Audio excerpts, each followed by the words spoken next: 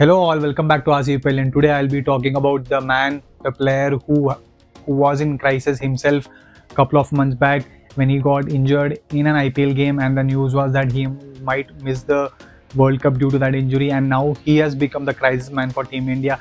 Yeah guys, I'm talking about KL Rahul and the story of his comeback, right? And it's been a year of KL Rahul, the 2023 year, it's been his.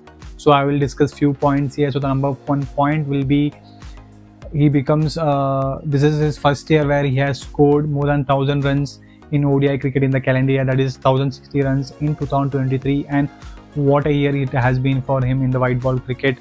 If you look at his World Cup, fantastic World Cup, playing under pressure in that number 5 role and wicket keeping, and he just scored lots of runs, right around 400 runs in the middle order. He had a fantastic Asia Cup, brilliant century against Pakistan.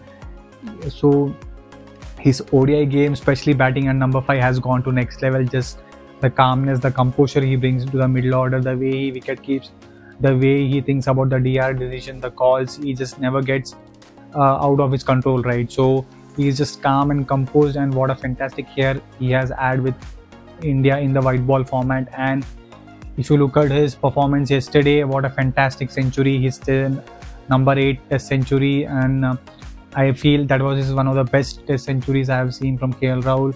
What a brilliant innings in that pitch. India was struggling against that pace attack of South Africa in that pitch, and the way he got those runs, right, free flowing attacking strokes, he just so clear in his mind.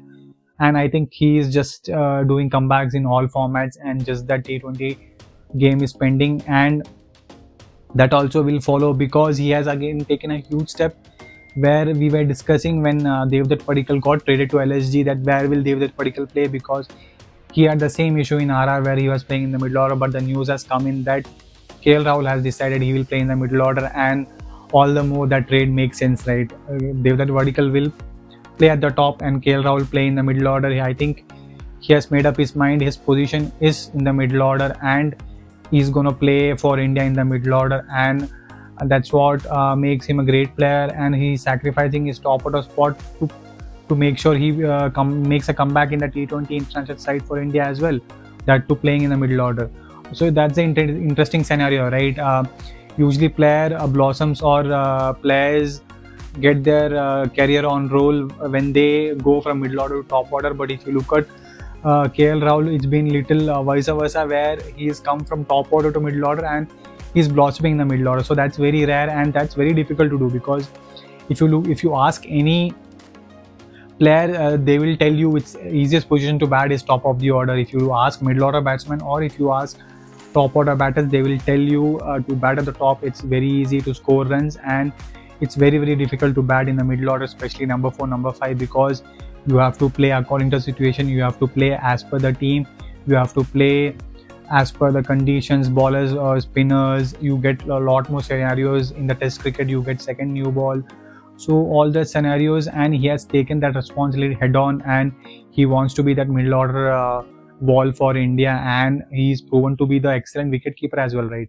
He wicket kept in all the World Cup games, and what a performance he had, taking brilliant catches. I think he's just gone from strength to strength, and it's been a story of KL Rahul in 2023, right? And it brings perfectly into the next point, that will he be the captain of India in the future, or do you guys want him to be the captain for India after Rohit Sharma? And I am certainly a fan of him, and I am a fan of KL Rahul being captain after Rohit Sharma, because I think if you look at Rohit Sharma and KL Rahul, there are a lot of similarities. He has the same calmness and composure as Rohit Sharma, and he's a wicket keeper as well, and now he's batting in the middle order. So I think if you look at all around, I think he's a perfect suitable for that captaincy position. I'm not a huge fan of Hardik Pandya captaincy. I will go hugely in favor of KL Rahul being captain. Put in the comment section, guys, what do you feel? Should KL Rahul be the captain of India after T20 World Cup? I certainly feel Rohit Sharma will step down after this T20 World Cup coming this year. So comment, guys, put in the comment section, get involved. Was it the year of KL Rahul? What a comeback story it has been. Comment which was your favorite innings, and do certainly think he should be the captain of India going forward. I am in that I am in favor of KL Rahul being captain. So put in the comment section, guys, get involved. I just want to highlight the class of this man. It's been a year of KL Rahul, and what a story it has been, right? And I just wanted to bring this out through a video just in support for him, because a lot of people were just slagging off, and there were a lot of what you can say, a lot of not hate, but a lot of trolls, a lot of unprofessional comments towards him, right? His career, all that, and he has given the perfect answer with the bat, and he's doing in all formats now. And boy oh boy, that innings yesterday, I think it was one of his great innings, and he has all 8 test centuries, and yesterday that 8th century was his best century, and he has scored in all Sena nations, right? So I think he's a crisis man for India now, as rightly one of the India coaches said. So I think he's a perfect fit for India captain. That's my vote for him. So come and get involved, guys. Take